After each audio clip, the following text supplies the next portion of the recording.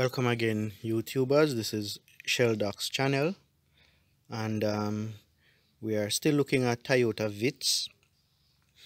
Now, we have but this vehicle don't really have an issue, but I got a request some time ago to assist someone in fixing a transmission error code. Now, the transmission error code, I don't quite remember exactly what that code is, but the problem as outlined by the person is that whenever he resets the system, the transmission error, and after resetting this transmission error, a few days after, the problem resume, and the issue is related to a valve on the transmission and the solenoid and the electrical connection to that solenoid.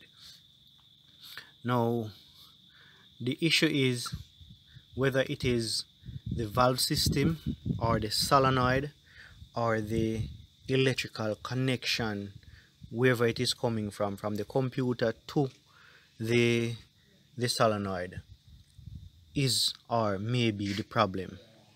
Now, based on the description that the person gave me, saying that after erasing the error code, it go away for about a few days, and then that error code will return, and it will remain there until he erased it again. And after a few days again, that error code will still return, and then he will have to go back to the procedure of erasing that error code.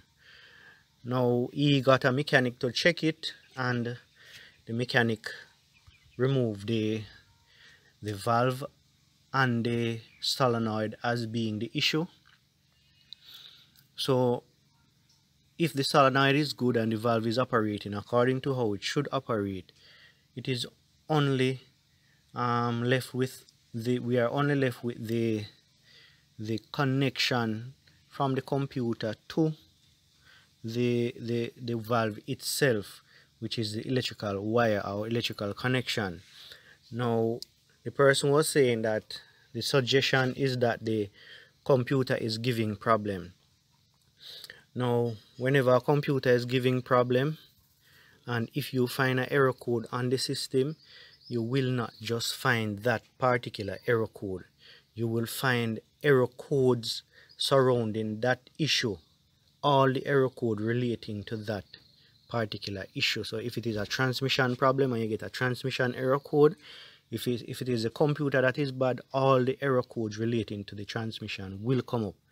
So once you only can identify one particular error code, it simply means that the computer or the ECU is working properly, and we are still left with the electrical connection. Now, I'm just going to show you an example of what could go wrong with these electrical connection. For example, we have a connection here. This is not a valve or a solenoid, but it's just a connection here. Now, in a similar way, the connection to the valve or solenoid is something like this, where you have a wire extending from somewhere and it then connects to a connector that is fastened to the solenoid. Now, I'm saying this is not a solenoid, but I'm just using it as an example. Now, when the vehicle is driving or when the engine is turned on, this wire extended from here down to this point will start to vibrate. And when this wire starts to vibrate, because of the engine moving, the entire length of the wire will vibrate, but the point of connection to this connector here, at this point right here, the vibration will basically stop on this wire. So the wire will vibrate from way down here come up to this point, but because this is on a fixed point here, the vibration will concentrate mainly at where the wire comes into the connector. Now, when this is so, you will find out that the wire inside the the plastic coating here will disconnect over time. And because of this disconnection, you may face the challenge or the problem of a broken connection inside this section right here. And this broken connection will now give you a faulty code sent to the computer to tell you that something is wrong with not this connection but with the actuator or the solenoid or the circuitry going into the vehicle from this point. But the computer cannot read to tell you that the fault is actually right here. So because of the vibration, all the vibration will be concentrated at this connected point to the connector, and because the connector is firmly fixed to the engine at this point, you will have the vibration being concentrated here, and then you have this concentration of vibration causing the wire to break at this point. Now the wire breaking inside the shield here, you are not able to see that. So how do you identify that there is a break right here? Now you can identify it by using a multimeter to test the wire connection from the inside and then find out where it leads down to the bottom there where you have another connection, or you could simply just barely strip one section of the wire here and then use a multimeter to touch this part that you strip and the inside part of each of them that is there. So you strip each of them and then you use a multimeter to check to see if you have proper connection between these points, because really you cannot know that there is a disconnection right here because of this plastic coating.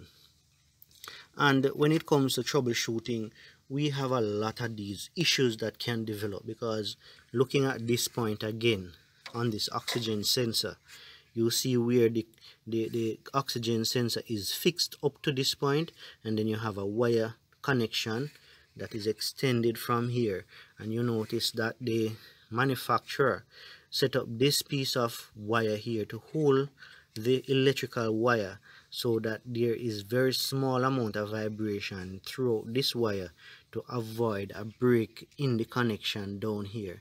And you notice that they fixed this to the engine also, and then it is sent to this part that is also fixed to the engine that is here. So manufacturer try their best to fix the electrical system so that we have very small amount of vibration on these electrical connections, and these to reduce the amount of disconnection due to the stress of the wire at that point or this point, so as to avoid any fault being recorded and a difficulty of identifying where these faults are.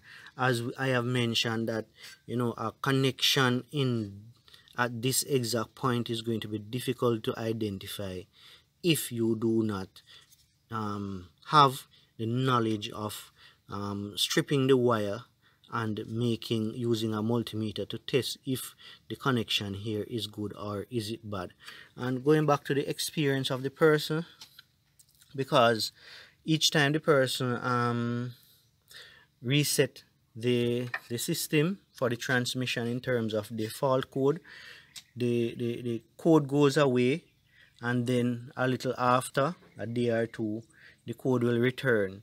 And what that suggests is that the connection is not, it is disconnected here, but it is only disconnected when you have some amount of vibration to the point, and at the point where it disconnects, the fault code will be triggered in the computer to tell you that there's a fault with the system, with the valve, with the solenoid, and that fault will be reported and recorded, and it will not go away even when the connection is returned. In that, you know, the wire will some point in time reconnect automatically without you doing anything, but after a while there's a disconnection because of engine, the vibration of the engine and the movement of the vehicle. And if you notice here, this is connected to the engine, this part is connected to the frame of the vehicle. So the engine is going to move in some way, but the frame of the vehicle will remain. So you will have this form of vibration on this wire that can easily cause the wire to break at these points. So you can check it out, and you can, sometimes if the code goes away or you erase that code, you can add some stress to the wire, in that you hold the wire and kind of pull it back a little while the engine is working. And what that will do, if you can pull each of them back individually, because the wire is connected here, so if it is disconnected somewhat inside of it and you kind of brace it back, what you're trying to do in this direction, what you're trying to do is to find out if there's actually a disconnection at this point, and that disconnection here will trigger back the code in the dashboard. And if you notice that code re-triggered, you can identify these connection or any one of them to be the fault in the system. And this is a way in which you can do it instead of using a multimeter. And it's a quick and easy way. It's not 100% accurate, but you just want to have some form of disconnection if the fault is actually here. You're just checking to see if the fault lies with the point of connection of the wire to the connector here. And you can do this at other points. For example, on the back right here, you can do the same thing. Just tug on the wire while the engine is running. Hopefully the engine is not hot and you may get a burn, but you have to be safe when you're doing these things. So tug on the wire while the light in the dashboard is off, and after tugging on the wire somewhat, you go and check the light, and if the light returns, you can identify that the fault lies somewhere here. And it's difficult carrying out corrective work to electrical system, or repairs to electrical system, especially if you have a lot of wires to deal with. But in a case like this, you really have to have some knowledge of electrical diagnosis in order to figure out how to identify the fault with the electrical wiring. As I've said before, once the code go and come at certain point, it more than likely suggests that we have a bad electrical connection. So you can also check the connection of that particular point where you find that you have the issue, along the line straight to where you would have a connector here, and if you search the wire, go down to the end and you have another connector down there until it reaches to where the computer is, or where it is connected to the computer. Because it's not an easy task tracing electrical wires, especially when it goes into harnesses and so on.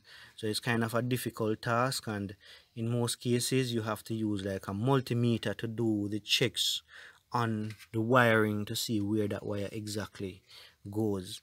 I have a multimeter, but I'm not going to go through that procedure. There's a lot of multimeter, the way how we read multimeters or use them online. Trying to find a broken connection with a multimeter is not very difficult, and you can search for one online and then use the same procedure to search for the broken connection if you want to go that route. As I've said before, you can always tag on the wire while the system is on and the light is out, and if you notice that the light comes back on after tagging on the wire, you know that the fault remains somewhere there. So again, hopefully this video is of help, and you can use it to solve simple electrical problems in your vehicle. And please don't be afraid to subscribe to the channel, This is a channel that I specifically designed for this particular type of vehicle, and if you have one of these vehicles, you can check out this channel to see how much you can get some assistance on your vehicle when you're having problems. Thank you for watching. Again, please subscribe and have yourself a nice time.